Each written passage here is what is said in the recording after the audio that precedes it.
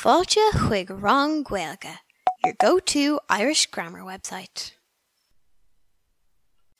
Today we're going to focus on the Modh Coinníollach. This is the conditional tense. So basically, what would happen on the condition that something else happens first. So first things first. Just like the Aimsir Chaite, the Modh Coinníollach puts an athrú tosig or frontal change on the verb.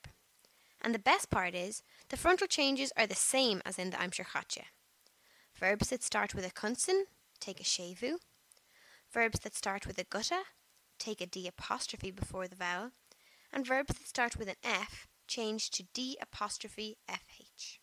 This always happens with regular verbs regardless of the number of syllables. Next, let's look at one-syllable Leathan verbs. We have to remember the rule Leathan la Leathan, Caol la Caol. There are different endings depending on who we are talking about. Instead of may, we add F-A-I-N-N to the end of the verb, like doghin, I would leave.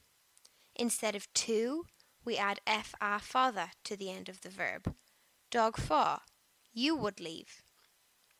We add F-A-D-H followed by she or she for he or she, dogach she, dogach she, he would leave or she would leave.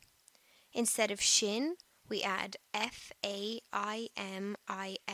to the end of the verb, dog famish, we would leave. We add F-A-D-H followed by shiv for you plural, dogach shiv, you would leave.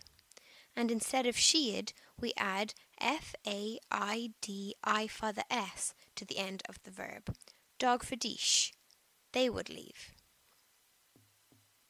Still sticking with one-syllable verbs, let's look at Caol verbs. Instead of may, we add F-I-N-N to the end of the verb, rihin, I would run. Instead of to, we add F-E-A father to the end of the verb, rifa, you would run. We add F-E-A-D-H followed by she or she for he or she, reach she, reach she, he would run, she would run. Instead of shin, we add famish, F-I-M-I-S to the end of the verb, rifamish, we would run. We add F-E-A-D-H followed by shiv for you plural, rihuk shiv, you would run. And instead of she'd, we add F-I-D-I for the S to the end of the verb, rifadish, they would run. That's all the Siolla Amháin verbs out of the way. So let's move on to Leathan verbs with Gaeilge. Instead of may, we add O father I-N-N to the root of the verb, like cheannoin, I would buy.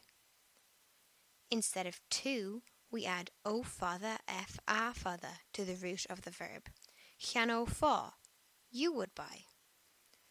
We add O father D-H followed by she or she for he and she, like cheannoach she, cheannoach she, he would buy, she would buy.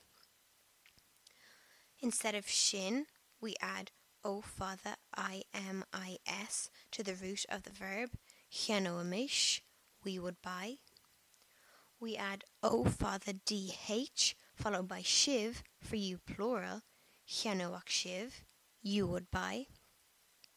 Instead of she'd, we add O father I-D-I for the S to the root of the verb, cheannoadish, they would buy. The last endings we need to look at are for Caol verbs with Gaeilge. Instead of may, we add E-O-I-N-N to the root of the verb, dimroan, I would play. Instead of to, we add E-O-F-A father to the root of the verb, dimro fa, you would play. We add E-O-D-H followed by she or she for he or she, dimroach she, dimroach she, he would play, she would play. Instead of shin, we add E-O-I-M-I-S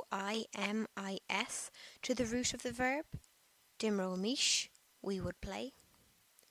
We add EODH followed by shiv for you plural. Dimroach shiv, you would play. And instead of shiad, we add EOID I for the S to the root of the verb. Dimro adish, they would play. And now all that's left to do is to ask and answer questions in the Modh Coinníollach. To ask a question, we simply use on followed by an tUrú, but not on D, T or S. To answer a question positively, we use the standard ahrú tosig. And to answer negatively, we use ni followed by a shevu on a chunsan. The word for if in the Modh Coinníollach is dá, D-A fada. This word is always followed by an tUrú. And the word for if not is mura, also followed by an tUrú. Agus sin é.